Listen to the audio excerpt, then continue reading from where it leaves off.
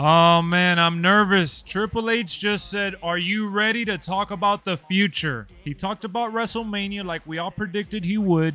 He gave the props and all that. And now he's talking about Backlash.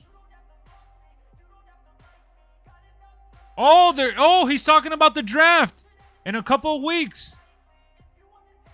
The WWE draft is in a couple of weeks. Let's go. It's happening. Amazing. Oh, shit. He's in. Every single superstar is eligible for the draft. Oh, wow.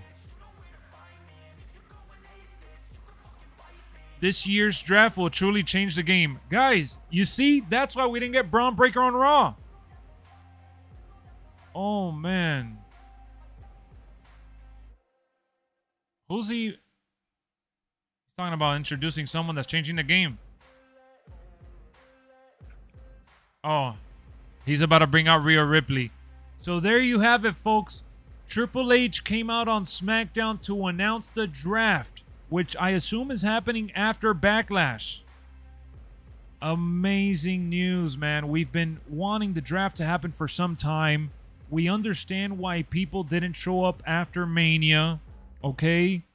That means that they were saving it for the draft because they said every single superstar is eligible to be drafted, meaning we are going to see some trades. We're going to see some NXT superstars get called up.